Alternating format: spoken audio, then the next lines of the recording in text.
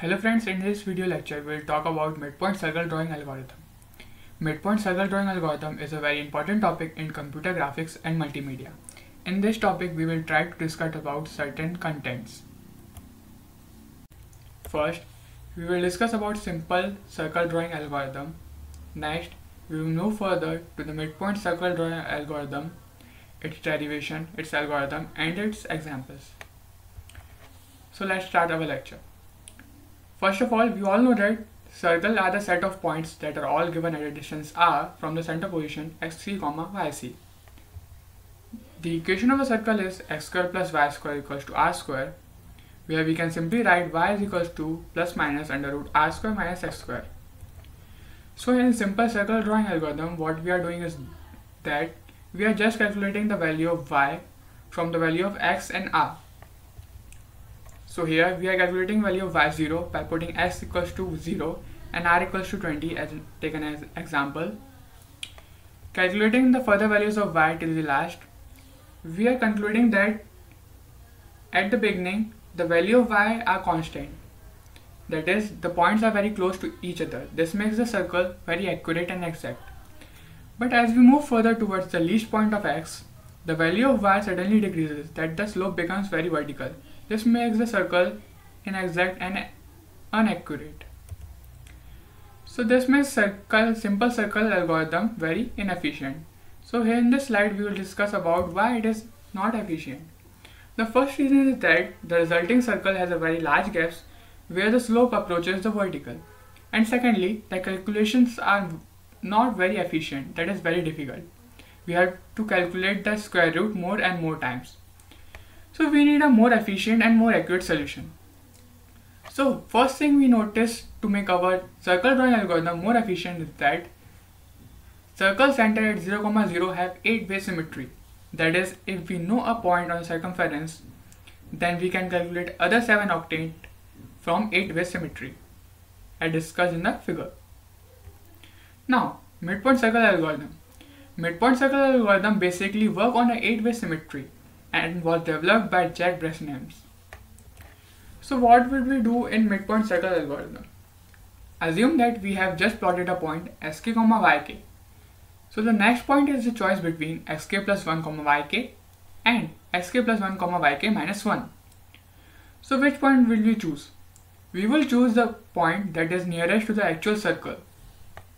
So how would we make this choice? Now we will calculate the midpoint between the two points, that is somewhere in the between. Now we'll see that the circle is more closer to the above point. So we will choose the above point. Similarly, doing this with the further solutions, we will get the points. Now, derivation of midpoint circle drawing algorithm.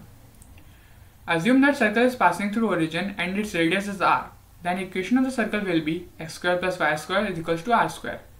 By putting the coordinates of the midpoints in the equation x square plus y square is equals to r square, if the equation gets less than 0, the midpoint is inside the circle.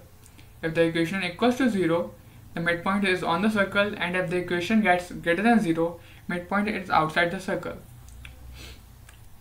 Now, decision parameter pk.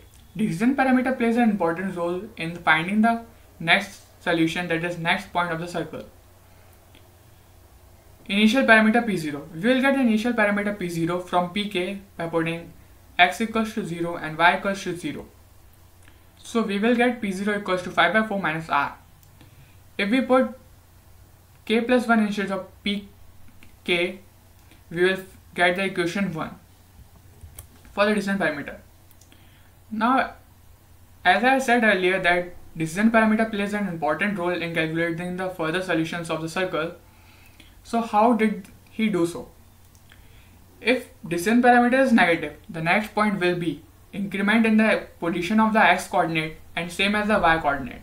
This means that xk plus 1, that is the next coordinate of the x, will be equals to xk plus 1, that is the increment, and yk plus 1, that is the next value of y coordinate, will be equals to yk, that is the same. Putting these values in equation 1, we will get pk plus 1 equals to pk plus 2 of xk plus 1 plus 1. Now, if the pk is positive, that is the decision parameter is positive. The value of x coordinate will be incremented, but the value of y coordinate does not remain constant as the previous case. The value of y coordinate will be decremented. That is, for x coordinate, sk plus 1 equals to xk plus 1 and yk plus 1 equals to yk minus 1. Putting these values in equation 1, we will get the decision parameter to be pk plus 1 equals to pk plus 2 of xk plus 1 minus 2 of yk plus 1 plus 1. Now, what we have concluded from midpoint circle algorithm? First of all, we have seen that we have initially started from the coordinate 0, r. Then we have calculated the initial decision parameter from p0 equals to 5 by 4 minus r. Further, we have determined the value of decision parameter. If decision parameter is less than 0, the next point along the circle centered on 0, 0 is sk plus 1, yk. If decision parameter is greater than 0, the next point along the circle is sk plus 1, yk minus. Now let us take an example to be more clear about midpoint circle algorithm.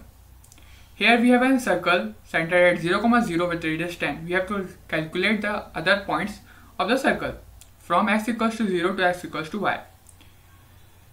Initially, we will calculate the decision parameter p0 equals to 1 minus r, that is calculated to be minus 9. Now, in a given table, we have calculated the points of the circle coordinates. Initially starting k equals to 0, that is the initial decision parameter. We are discussed that if the initial decision parameter is less than 0, the s coordinate is incremented and the y coordinate remains same. So in this case, the decision parameter is less than 0. So initially the point is 1, 10. So the x coordinate is incremented to 2 and y coordinate remains same. Now for the k plus 1, initial decision parameter equals to minus 6, that is again less than 0. So we will again incremented the value of x and the value of y remains constant. This procedure will last till x equals to y. Now we have got all the points of the x and y coordinates. We have drawn the circle. Thank you.